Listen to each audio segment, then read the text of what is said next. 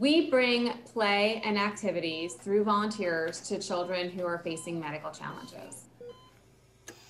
We really didn't understand how much the pandemic was impacting the children until this project got started. A child who had to be in the hospital or had to go to a hospital could only have one family member, one parent or one guardian come. So no siblings, not the other parent.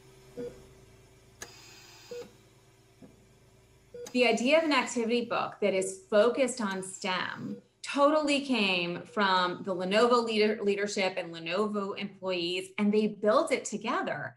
We wanted a mix of coloring pages and activities, not activities, but like logic puzzles or puzzles, because of the range of 6 to 16. I was like, ooh, do I get to draw? So yes, I do. Okay, awesome. Let's do it. Think of a kid in a hospital bed who isn't getting as much, one-on-one contact because of the pandemic.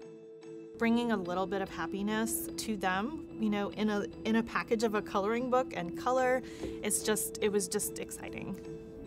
We get to actually do something to help these kids, try to brighten their day-to-day at the hospital. This book was really designed with them in mind, and it was designed by real people who were really thinking about them and thinking about what would be fun for kids.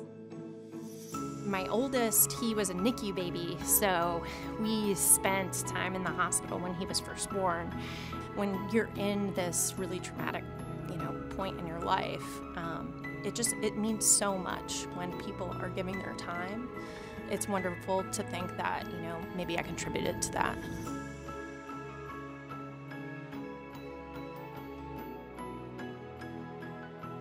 I think that's one of the most special parts, that this sort of marriage of the ideas that the Lenovo team brings, their energy and their wisdom, has really positively impacted our programs.